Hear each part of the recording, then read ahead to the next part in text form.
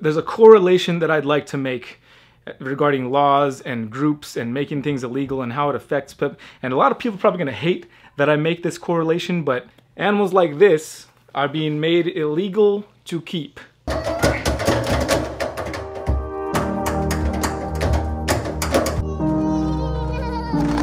Keep pedaling, keep.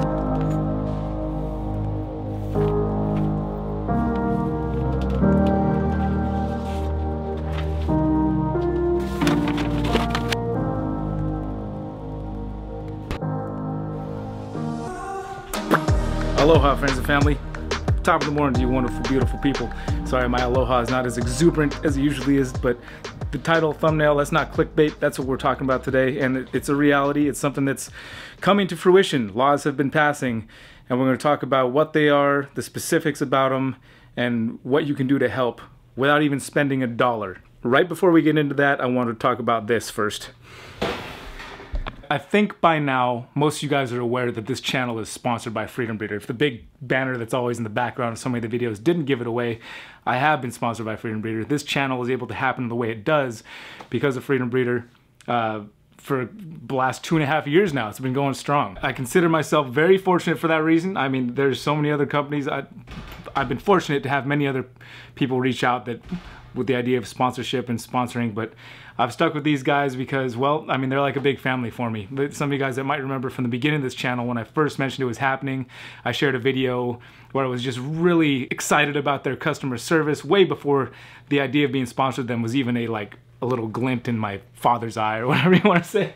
And you guys that watch the channel all the time know that I'm never on here just pushing their stuff all the time because I don't want to be disingenuous. You know, they sponsor the channel, but I don't just want to be like, oh, you need to get this and this, all because it's sponsored. I am sponsored by them because I do believe in the company, and just the whole idea of it. Freedom Breeder, which is a big subject, ties in hard today, talking about the idea of having the freedom to breed being taken away. They're launching a new upgrade to their products, to their rack system, which is going to actually end up costing you guys less money. So it's an upgrade that costs you less money on shipping and just on the product in general. In fact, we're going on the website and all the Reptile racks are going to be discounted in price. So how about that? For those of you guys that wonder maybe a little bit of my process here, every time a snake sheds, just like this beautiful, beautiful indigo snake that we've gotten here has just shed, what I like to do, woo, camera falling, I do a full enclosure clean. I clean the entire tub, and one of the great things about Freedom Breeders, and you may realize this already, but check this out.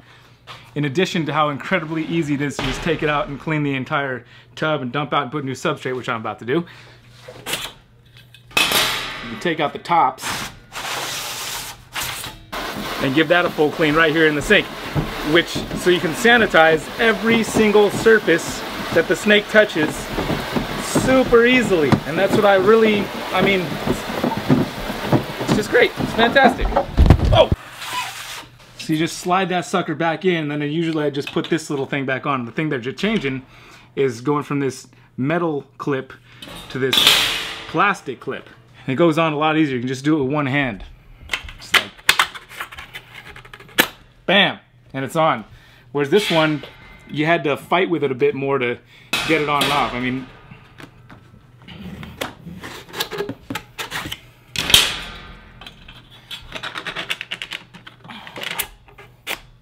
which isn't a huge deal, but here's the thing, it saves you a bunch of time and money because the shipping is going to be lighter, and then it's just easier to take on and off. And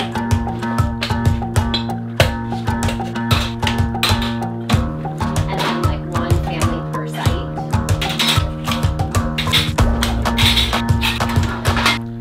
Bing, bang, boom. There it is. What do you guys think?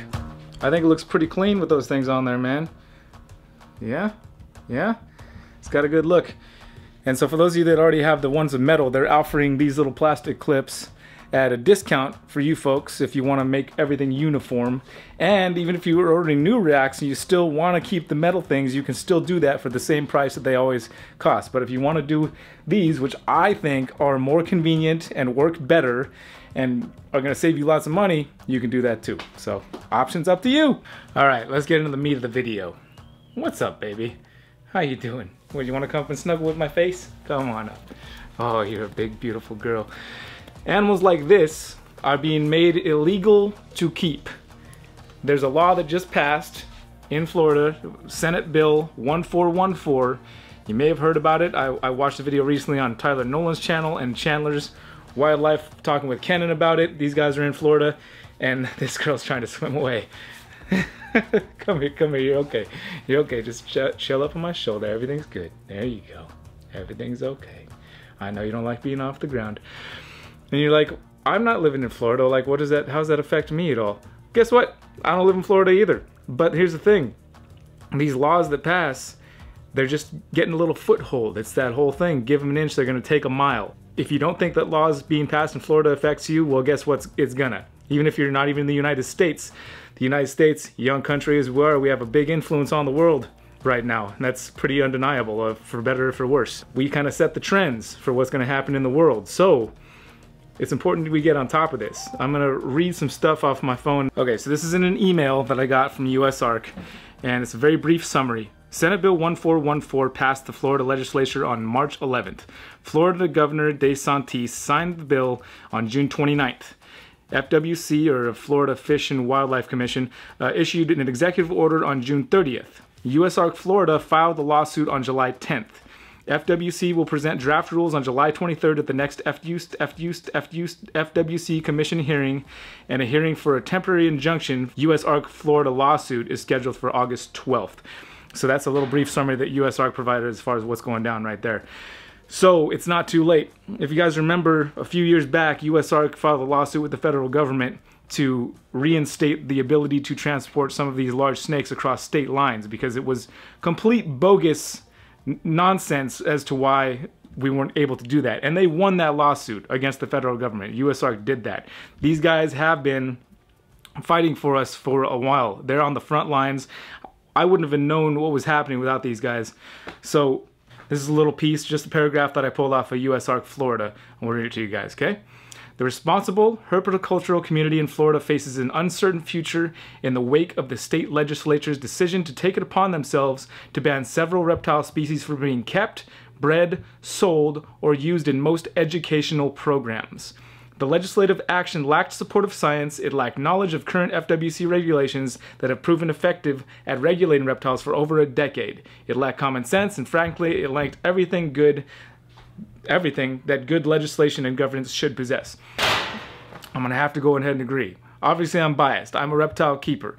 I do believe that it is in our best interest to self-police, and I'm open to the idea of having permits to keep certain animals, because well, if it'll help with the situation, I don't see that as a problem. It'll maybe help control, because we do have bad apples out there, of course. There's folks that'll turn things loose, and we don't want that, but we also don't want to punish everybody who's a very good and responsible keeper and lump everybody in the same thing and make them all criminals, because that's what's going to happen. If you're little Timmy and you live in Florida and you've got a pet tegu, and this thing passes and goes through, and this lawsuit doesn't take hold, and we're not able to overturn this thing that's happening, little Timmy becomes a criminal, or he has to euthanize his pet tegu. And this is something that's going to be going on and on. I know there's a problem with wildlife out there in Florida, that there's invasive species that are happening there. It's very easy for animals to take foothold in Florida. This is true, but it doesn't mean we should turn all responsible keepers into criminals.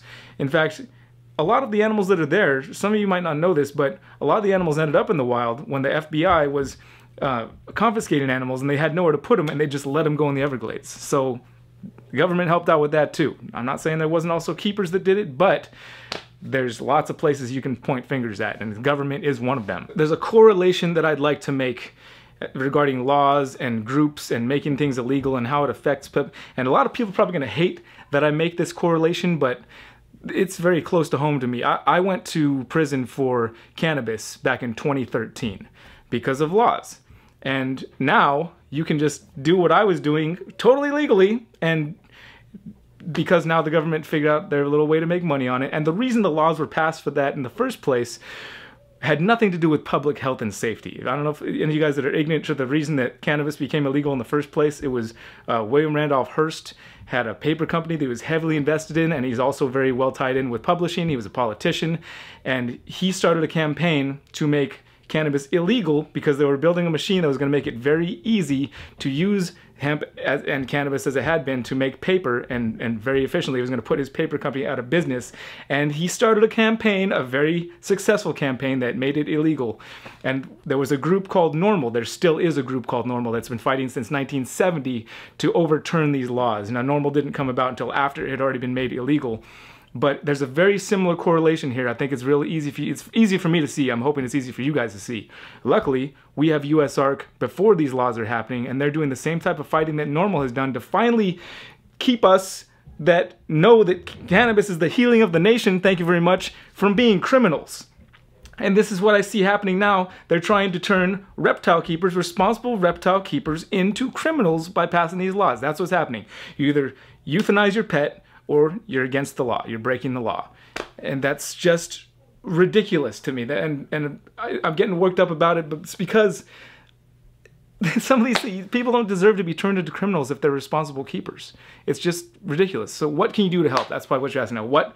How can you help stop this from happening? All right, I need to hold a snake. I was getting a little worked up there for a minute. Holding a snake does very similar things to me as cannabis. It calms me down. It helps me think a little clearer. It helps me to just be a little more focused and not so wild and crazy, and hopefully a little bit easier to understand. What can you do?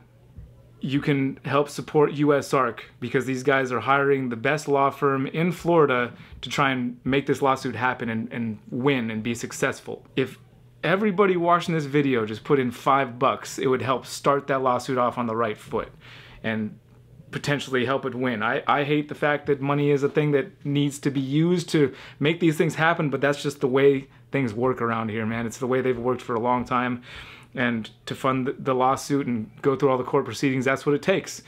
Now, even if you can't, even if you have no $5 to spend on helping USARK, or even $1, the least you can do, and this is something Phil recommended to me, if somebody can't even spare $1 to help this thing and help these guys fight, for us reptile keepers, at least sign up for the newsletter so you know when things are happening. They're paying attention to everything that's happening, even down on like city and county levels. If something's happening with reptile related laws in your county, USARK is on top of it.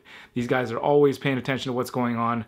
And if you sign up for that newsletter, you will be aware of these things happening, hopefully before they get to the point that this one has already, where we're having to file a lawsuit to make this happen. And you're like, do you help? Of course I do. Every single snake I've ever sold here, money from that sale has gone to USARK. We go to the auctions and we blow money on ridiculous things just to help support, because we love what they're doing. We know they're doing good things for us. And they're kind of taking a hit right now too, because we haven't been able to have any shows. There haven't been any auctions at these NARBC shows where they raise lots of funding. So they're kind of in a hard spot, where a lot of us are right now. You know, this whole thing, all these changes that are happening in our country and our world, it's been struggles for lots of people. There's no doubt about that. But I'm hoping that all of us can pull together and make this work, and we can stop people that are just trying to enjoy these animals responsibly from being turned into criminals with this crazy legislation that's happening.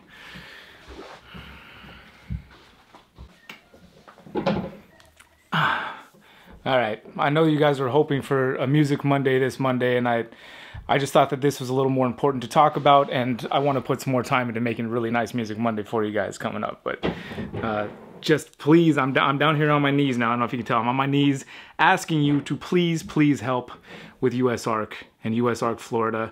There are links down in the description for all of that stuff, for how you can sign up for the newsletters, all the links that they had in that email I got, as well as videos that Tyler and Chandler put out, and Kenan, for those guys that are out there in Florida on the front lines that are facing what's going to be the horrible ramifications if this thing goes through and we don't win this lawsuit. So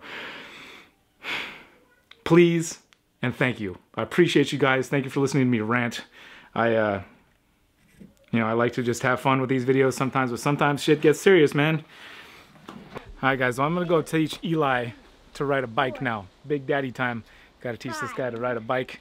And we're all coming, whole family's coming, but please leave a comment down below for Kusko Uncut coming up the day after tomorrow. If you have something you really want me to talk about on Uncut, just please leave that down in the comments below, and I promise I will talk about it. But it's daddy time. pedaling, keep pedaling. Pedal good, keep pedaling, my guy. Don't stop pedaling, don't stop pedaling. Don't stop pedaling. Keep pedaling, my guy. You keep it up, you're doing good. You're doing good, you're doing it by yourself. You're doing it by yourself, my guy. Just keep pedaling. It's all you.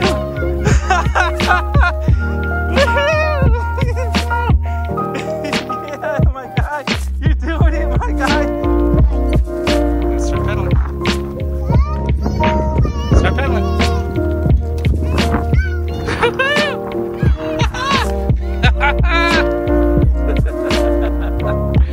Yeah, bud.